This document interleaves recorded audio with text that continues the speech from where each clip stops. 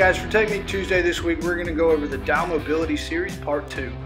These exercises are great for anybody with slouched shoulder posture or any type of pain from lots of bench press.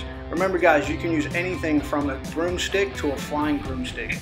The starting position for this one, we're going to lift our elbow up at 90 degrees, holding with one side, while our opposite hand holds down the bottom and slowly pulls forward, forcing our shoulder into external rotation. Remember to keep your abs on so we have no movement of the lower back and we don't compensate with movement in our T-spine.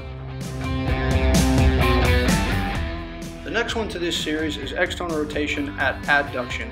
This one we're going to keep our elbow directly out in front, and we're still going to hold on in the same position and pull with the opposite hand in a nice slow dynamic movement. Thanks for tuning in guys. This week's Technique Tuesday we covered Dowel Mobility Series Part 2.